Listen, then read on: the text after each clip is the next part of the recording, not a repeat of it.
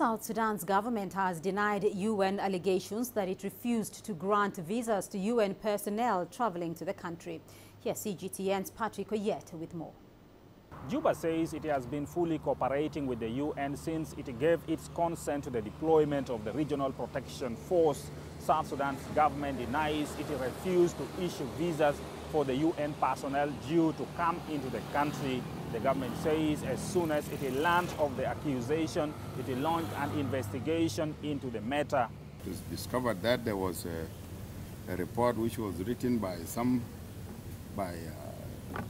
UNMIS saying that that the government of South Sudan has stopped or refused to give visas to UNMIS police, and that was investigated and turned out not to be true, and we have received a letter of apology from the UNMIS to that effect.